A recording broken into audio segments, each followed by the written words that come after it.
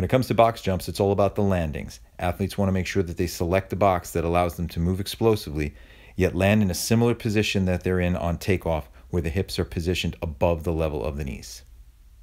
For the inverted row, athletes should position themselves beneath the bar with their feet placed up on a bench or step. Here, keeping the body straight, the objective is to pull up towards the bar by using the muscles of the upper back with an assist from the arms. Emphasize pinching the shoulder blades together and down as you pull the chest up towards the bar. For Russian twists, athletes should make sure to select a medicine ball that allows them to move in a smooth, fluid manner as they rotate their torso while keeping the feet up off the ground, engaging the core. For lateral band walks, place a mini band around the ankles and making sure to keep the shoulders, hips, knees, and feet pointing straight ahead. Work the lateral glutes by stepping out and creating tension against the band.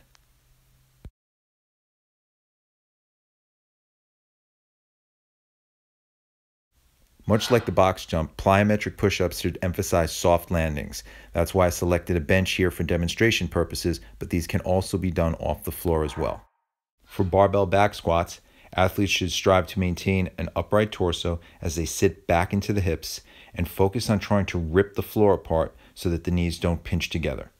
Maintain a nice rigid torso by inhaling on the way down, pausing for a second at the bottom, and then exhaling as you stand up and through to finish off the top of the squat.